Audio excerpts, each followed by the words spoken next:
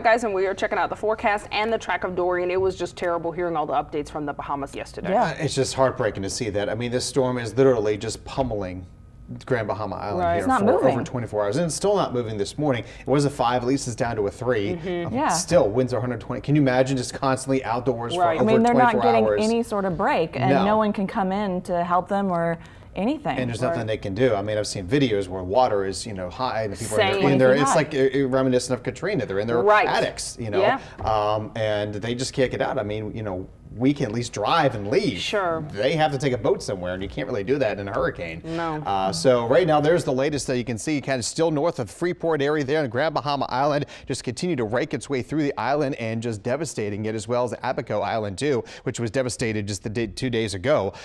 Fortunately, though, it is expected to finally work its way northward, but you can see the eye of the hurricane. It was basically over High Rock yesterday, now kind of working its way north, but still with the shallow waters here, interaction with land, and the upwelling of waters. That's what's helping to weaken this quite a bit out there. So Dorian winds are 120, again stationary, so it's Category 3.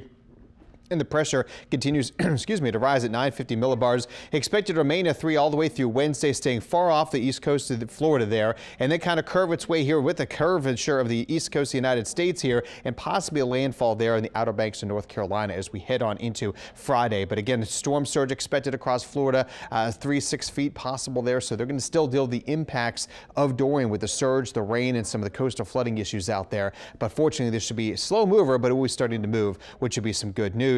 There's trough low pressure here to the north is going to finally pull this northward here, and as that happens, that will help to make things a little bit better there. Also tracking new potential tropical cyclone 7, fancy name for a potential tropical system, and basically what this is going to do, winds are at 35, become a tropical depression later today, and tropical storm for non as we head on into Wednesday morning and afternoon. So this one will be moving into Mexico, no threat to us, but you can see here tropics are active there with number 7. We're looking at Dorian. We are looking at Invest in here at 92 in the middle of the Atlantic, and Invest 91 way out here as well. So it's getting to the peak of hurricane season. You can tell just looking at the tropics map how much we just have going on across the tropics.